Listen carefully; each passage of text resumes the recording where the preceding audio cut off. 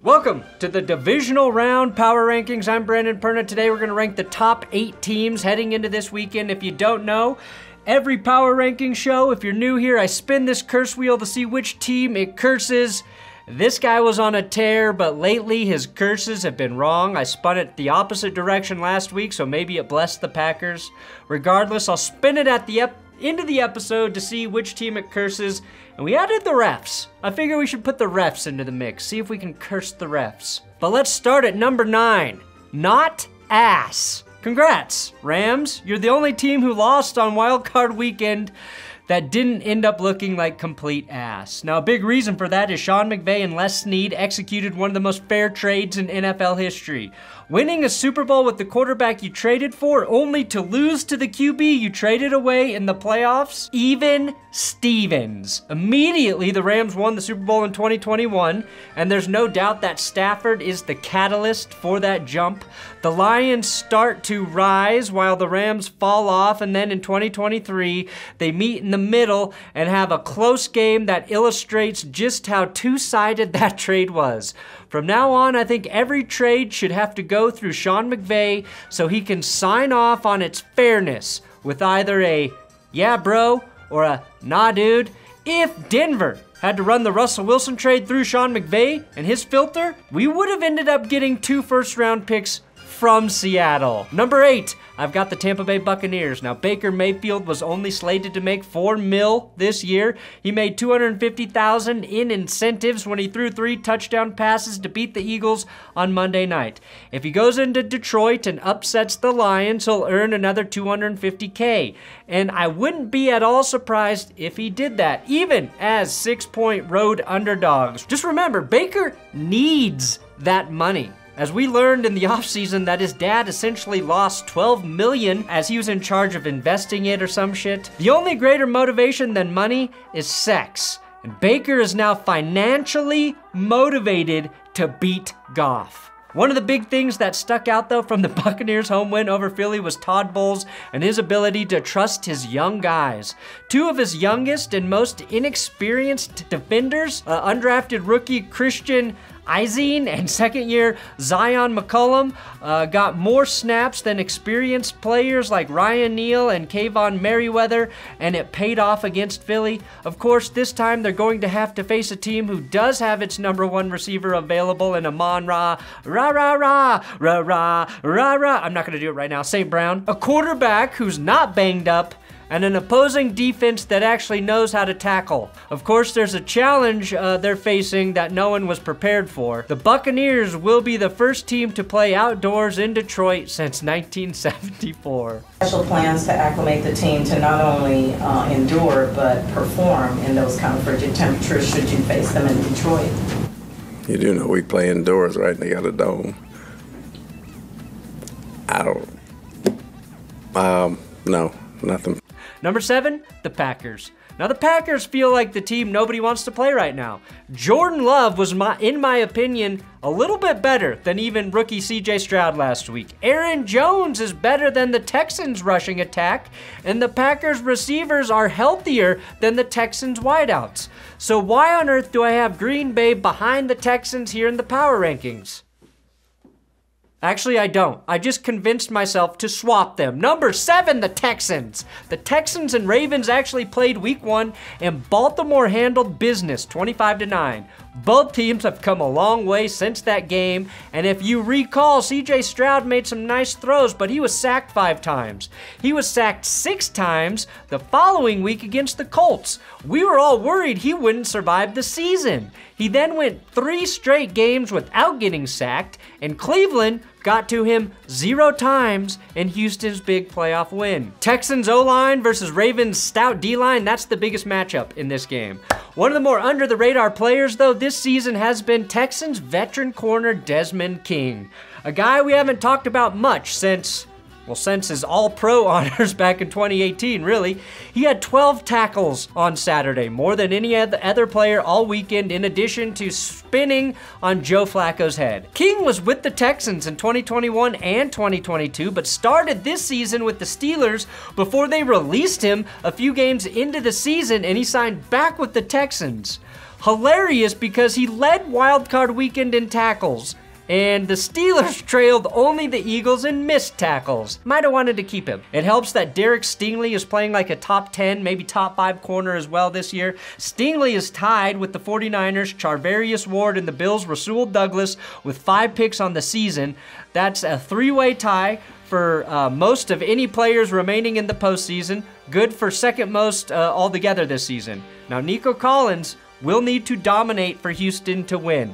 They lost Noah Brown to injury, which means Collins needs to be unguardable against one of the best defenses in the NFL. Or John Mechie and Brevin Jordan need to step up for the now dwindling Texans ball-catching core. Number 6, for real this time, the Packers. Initially, I had the Texans ahead because I need one more game to believe the Packers defense is good. The 49ers will have a much better attack plan against Joe Barry's crew.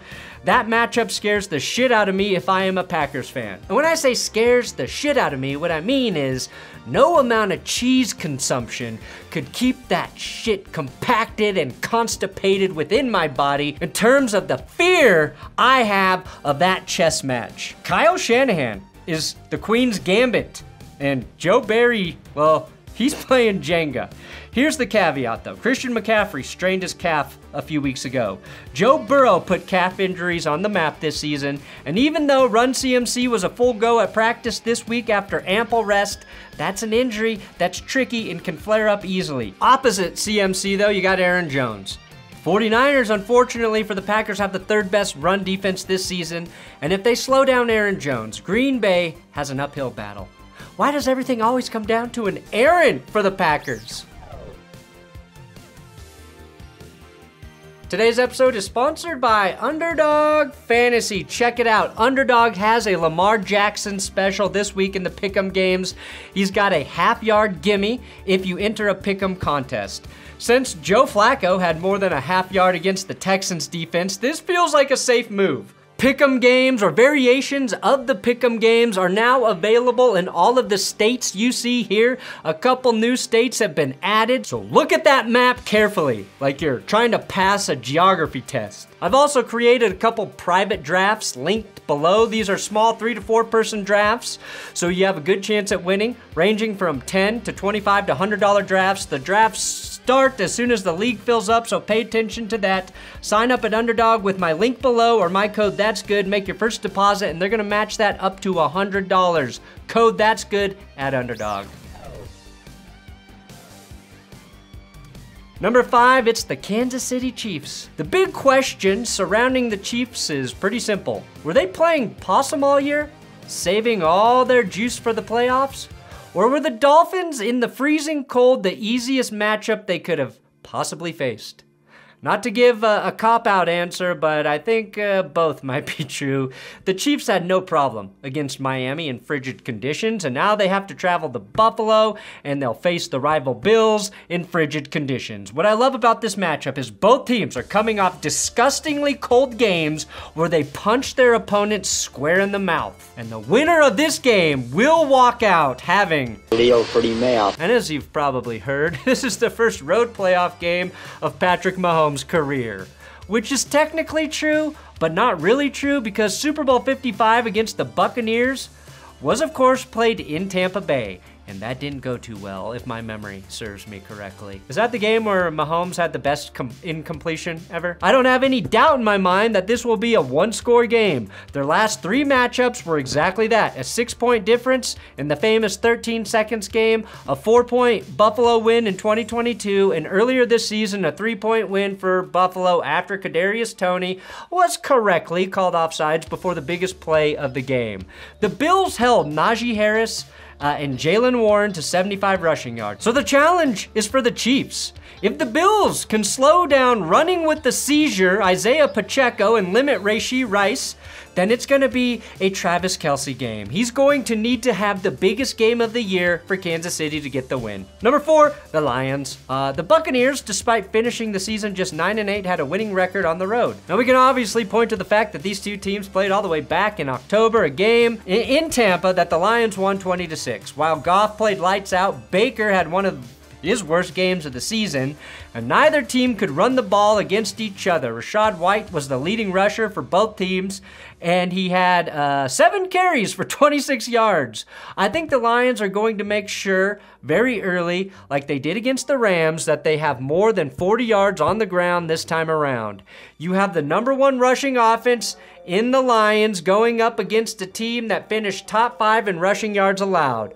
Once again, something's gotta give. Aiden Hutchinson had 2 sacks last week. He's the only remaining player who had 2 sacks in the wild card round. I look for him to get 2 in this game as well. And after seeing Lions lineman Taylor Decker just dunk, and I mean dunk on Scooter on Twitter, and then learning Jared Goff might be a good 2 feet taller than Baker Mayfield, give me the Lions by 1,000,000. Number 3, it's the Bills. All season long, we asked, when is Josh Allen gonna stop turning the ball over? When's he gonna play smarter? Guess what, fuckheads and fuck fingers and fuck elbows? He was simply waiting for the playoffs. No turnovers, 4 total touchdowns, and he's going to give the Bills a real chance against one of the best defenses in the NFL. In fact, he's gonna make them look fucking stupid. Like I've said 1,000 times before, any team that can stop Mason Rudolph can stop Patrick Mahomes. And Buffalo just did that. One of the most important players on the Chiefs roster is corner L'Jarius Sneed. He put the clamps on Tyreek Hill at the line of scrimmage and has been a dog all year long, really.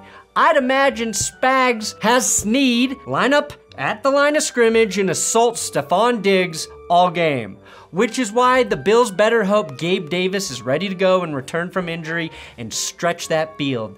Diggs hasn't really had a huge game in months, so that's not a problem for the Bills. Tight ends Dawson Knox and Dalton Kincaid scored the first 2 touchdowns last weekend, and I hope they outshine Travis Kelce so brightly that Kelce gets fucking sunburned. The bad injury news is that Bills linebacker Terrell Bernard at the very least has an ankle sprain. The good news is that's much better than what we initially thought when he was carted off the field against the Steelers. He needs to play in this game, and what he's done through the course of the season after Matt Milano went down is spectacular. He was straight balling against the Steelers, and I want to watch him break up some passes going to Kelce and stuff Pacheco at the line of scrimmage. The other good news, Rasul Douglas should return as well. He said he could have played against the Steelers. They rested him, and I'm betting my life he has a key interception in the second half of this game. Most importantly, the Bills have found a way to break their curse. Someone fell into the pit outside of their stadium. That pit is where the new stadium is being built. The Bills won that week, and since then, some person has offered themselves as sacrifice and jumped into the pit. Bills Mafia has smartly been sacrificing themselves since that moment. And as long as they feed the pit... Buffalo all the way this time! Number 2, the 49ers. Getting the 1 seed is a really good thing. Don't get me wrong. You want that bye week. But there has to be something kind of scary about watching a red-hot Packers team that's so much better than their record go into Dallas and throttle the Cowboys. Meanwhile, the 49ers haven't played meaningful football since 2023, and they haven't been tested since Christmas night when they lost handily to the #1 team on today's list. But I don't think that rust will last for more than, say, a quarter, if it's there at all. All I'm saying is that the 49ers are 10-point favorites, and that feels a little high given everything we've learned about Green Bay over the last month.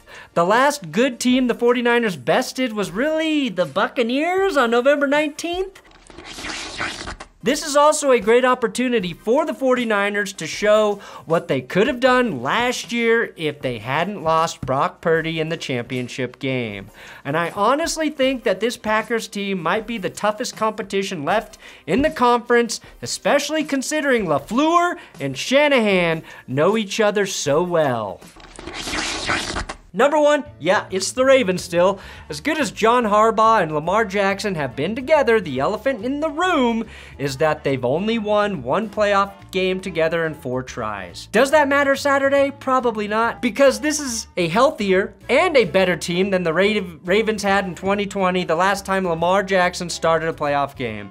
And like the Texans, they're also a better team than they were back in week 1 when they beat Houston. The most important player for the Ravens might not even play. I'm talking about Mark Andrews, who returned to practice last week and then apparently took a big step towards playing this week at practice. Here's my hot take though. If he's not, absolutely 100% don't play him. I think the Ravens might be better with Isaiah Likely right now, who's had 5 touchdowns in their last 5 games. Likely is playing better than Andrews was this season. Don't get me wrong, having both of them makes Baltimore scary, but not if Mark Andrews is less than 100% and if he's taking away opportunities from Likely. Likely, I'm going to spin this wheel. Likely. All right, let's see who this wheel curses. The numbers have been reordered. Everything is different about this curse wheel. Except for the fact that I gotta hold it up because it can't stand on its own stick. Who do we curse? Mr. Curse Wheel. Oh, we almost got those refs.